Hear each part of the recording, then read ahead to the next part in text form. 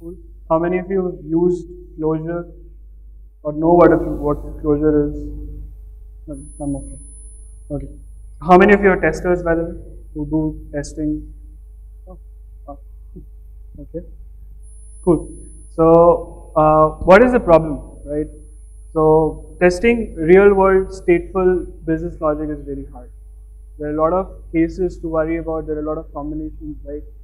So, for example, here is the microwave oven state machine diagram, and as you can see, there is a lot of transitions that can happen.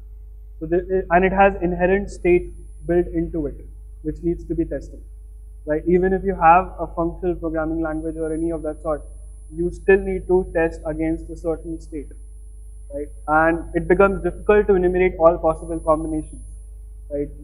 How many times should you set the timer back? Till you may not encounter a bug if you set the timer once, but third time there might be a bug, right? And because if you try to enumerate all possible combinations, the test becomes very unreadable and they become really hard to reason and what this test is really about. So what I'm proposing is that using DSL is a way of writing tests which can solve this problem. So what is a DSL? A DSL is a domain-specific language, it's like a programming language designed specifically to address solutions to problems in a specific domain. So this is not a general-purpose language. It's targeted towards a domain. So let's take a real example of that. So at Helpshift, we are making embeddable support desk for native apps. So as a developer, you can take our SDK, put it inside. Each domain can have several apps. Clash of Clans, Boom Beach, and Ghana has their Ghana app. Each app can have several sections. Each section can have several FAQs.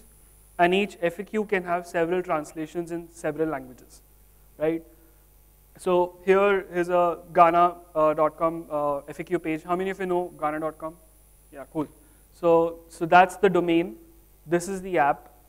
That's the FAQ section. Within that section, these are the available FAQs, which can be searched by the customers. And here's how you can create an FAQ on our dashboard.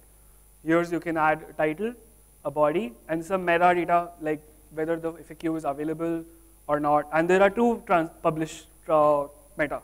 So one is that globally whether this FAQ is available, and each translation can separately be turned on and off. And I need to talk about that because it's important later. So there is a problem, right, in our system, which we were trying to solve, is that currently we could not have one FAQ common across several apps. If you have, say, a privacy policy